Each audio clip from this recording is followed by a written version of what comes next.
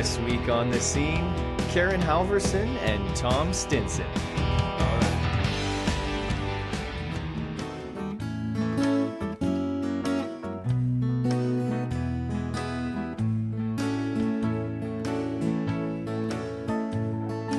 Must be a full moon tonight. Something in the air just ain't dry. That's when I saw you cross the street, and I knew we just had to meet. I'm blaming this on a full moon. What's a girl supposed to do? It's true, so just blame it on a full moon. I watched you head to your car, but you didn't get very far, 'cause I prayed for a little more, and I backed right into your drive. Blaming this on a full moon. What's a girl supposed to do? Can't control this feeling, it's true. So just blame it on a full moon.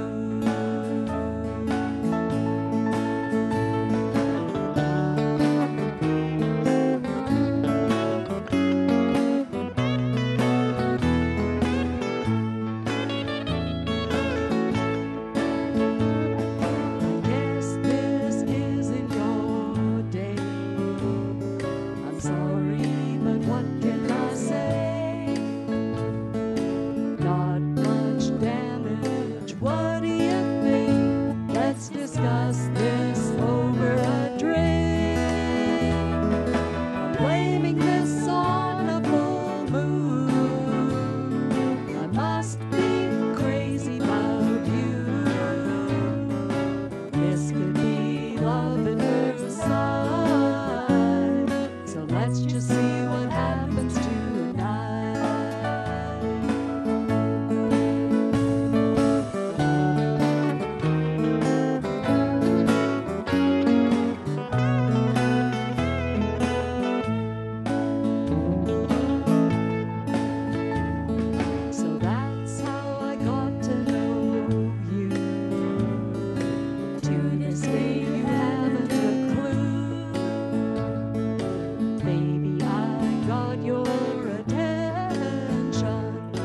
How I forgot to mention.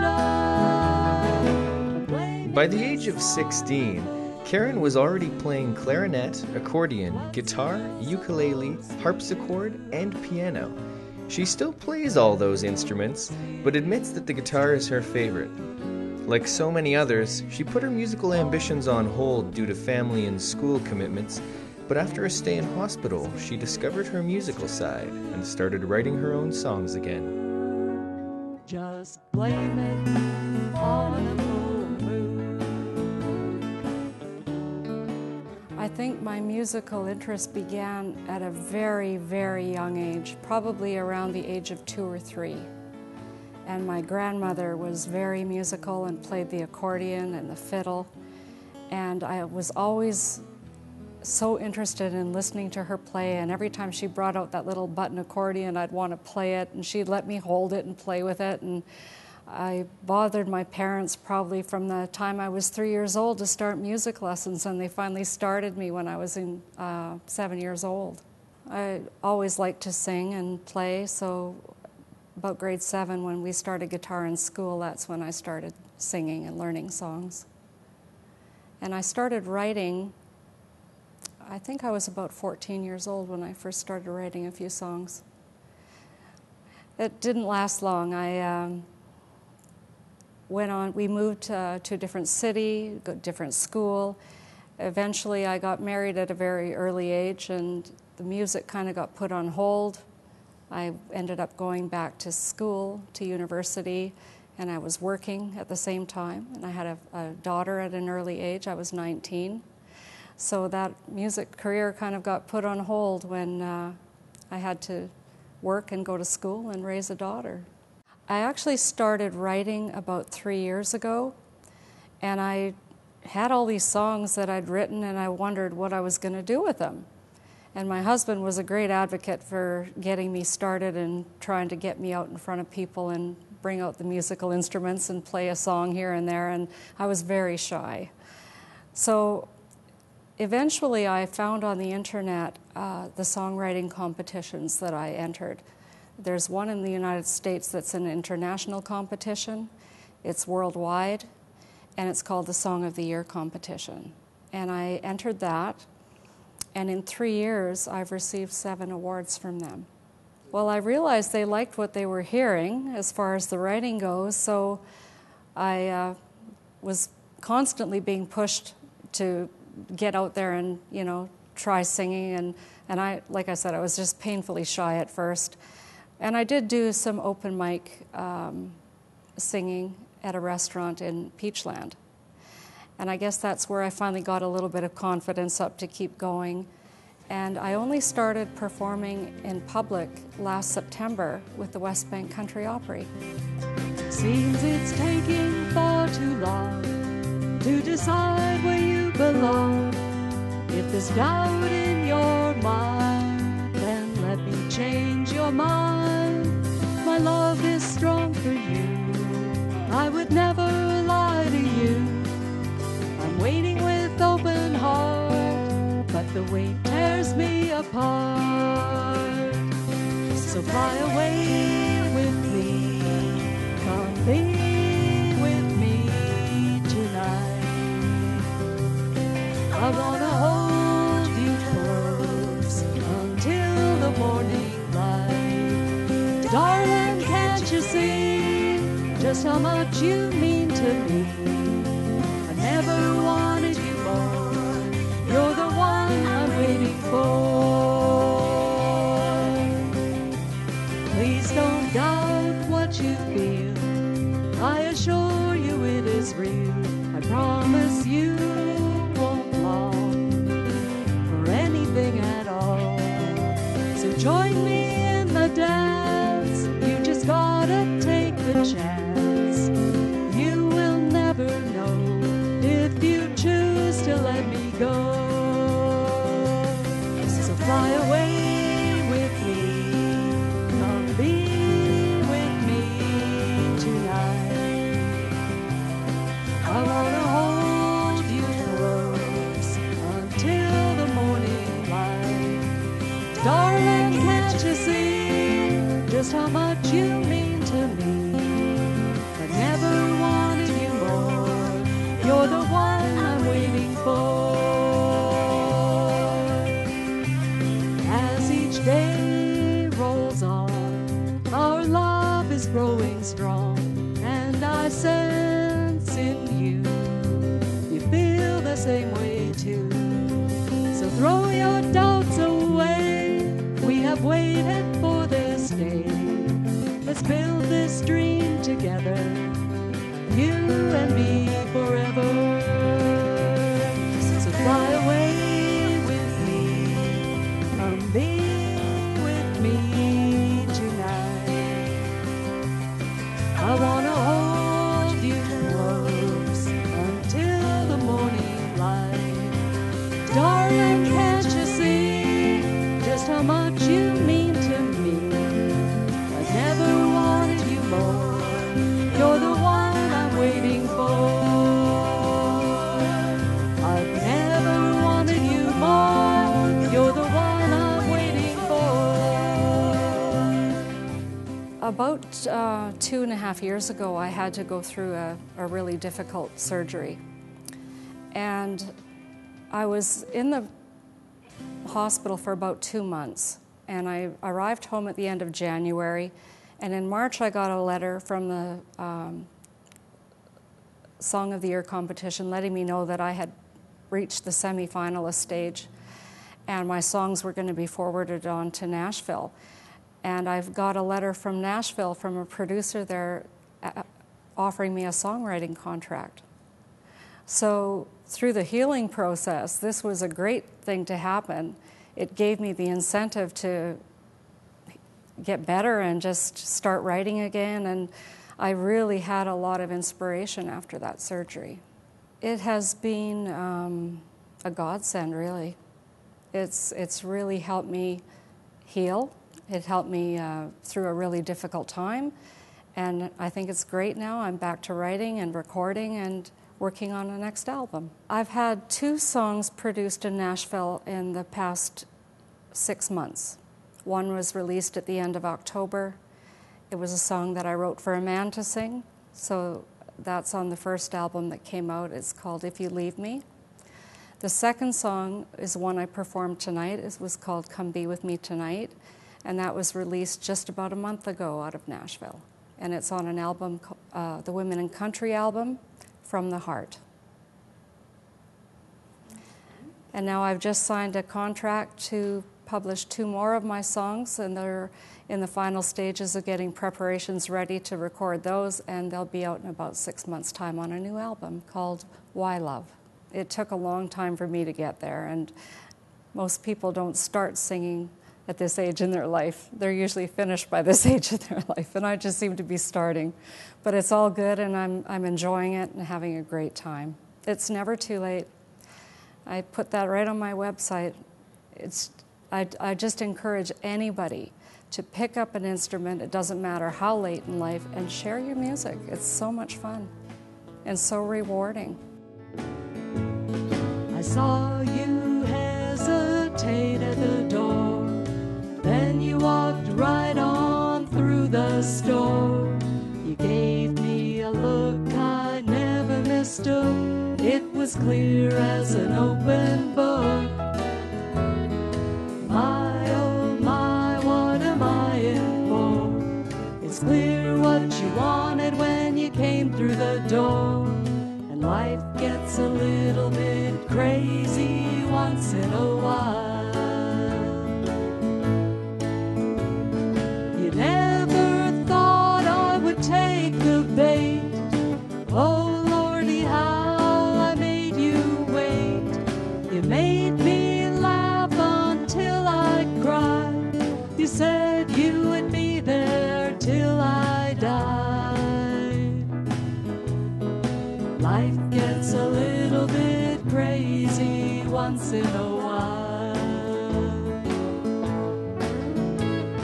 You set me down on your motorbike. You know there wasn't much that I didn't like. We set off to make some memories, just as happy as you please. My, oh my, what am I in for? You never know just what's in store. And life gets a little bit crazy once in a while. You never thought I would take the bait. Oh Lordy, how I made you wait. You made me laugh until I cried. You said you would be there till I died. Life gets a little bit crazy once in a while.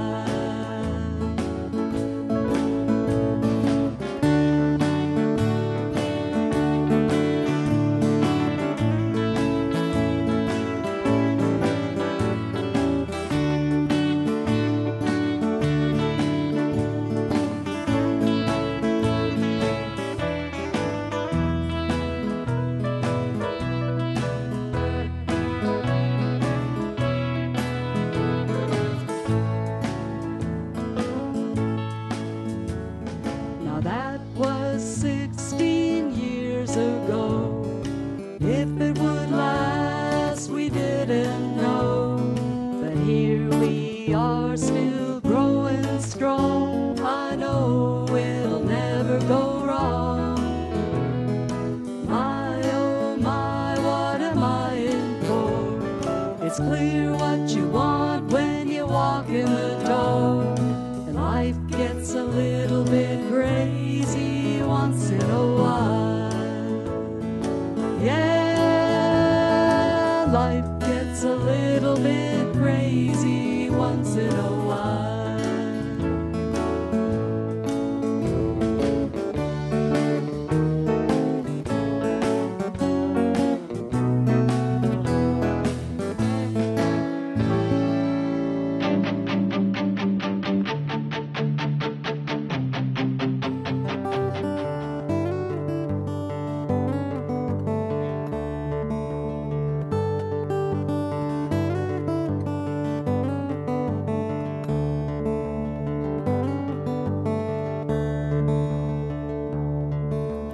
I remember my mother singing to me as I wept.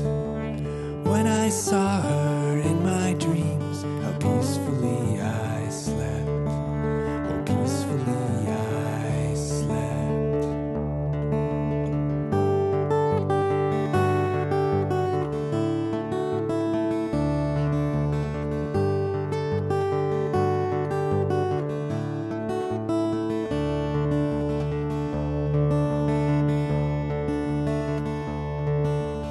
Time changes how we look and how we seem outside.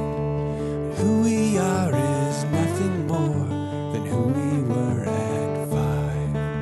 Oh, who we were at 5.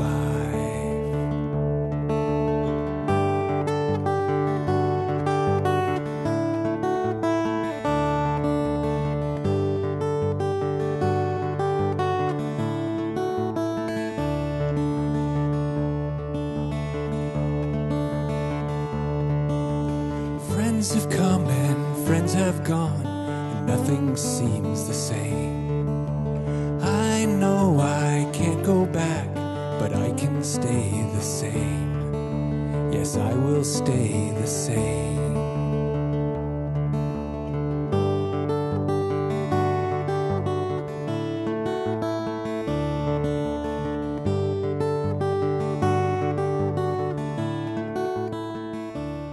Tom Stinson is a prolific music educator in the Okanagan, on top of being an acclaimed performer. He considers himself a better guitarist than a singer. In fact, his first album was entirely instrumental. But he introduced vocals on his second album and does sing now. Why? Well, he says, sometimes you just have to say something. Peacefully I slept. I was interested in learning classical guitar just for being able to expand the technique, and also I didn't have a jazz background, so usually if you want to do post-secondary in guitar, it's either jazz or classical. So classical was the more oriented to what I was doing. But I mean, I started out playing. What got me into classical guitar was because I started out as a teenager playing a lot of heavy metal, and they're very connected, right, musically. In essence, like a lot of the metal from the '80s had a lot of neoclassical influences and parts in it. My folk tradition that I came from in my family, my dad, I mean, everything growing up was, you know, bluegrass in the house, and then I, of course, teenager, got into rock and heavy metal and stuff, but that was the core that I'd come from, so that always seeped in. So then when I got writing, even when I was at school, all of my writing would always end up having this folk influence in it, no matter how, you know, I don't know, they always say like serious music or whatever, right? And how much of that you were trying to do, it always had this folk element. So now I use my classical technique that I studied, but for more folk-oriented music. I've learned so much more from teaching than I ever did as a student. Like, I've learned far more as a teacher. And I get to teach in such different, diverse areas, right? Like I'm a faculty member at the Vernon Community Music School. I'm a faculty member at Aberdeen Hall Prep School here in Kelowna. And then I still have a private studio in Kelowna 1 day a week as well. And so I get to do classroom at Aberdeen. So at Aberdeen Hall I get to do classroom, and we're starting a new composition program. So finally the composition stuff that I studied at university, I'm actually going to get to, you know, teach in a classroom setting, and we're putting in a studio and everything for that as well. So we're going to be doing the composition and recording combined in a class. So I get to do that there, and I get to do ensembles and have the kids, working on everything there, and working on arranging and so forth. So that's, I'm really quite passionate about that. But then performing, there's no rush, like having a great performance and having a great audience and the response and the interaction and just that communion of what the music is when that happens too. So it's hard to pick a favorite.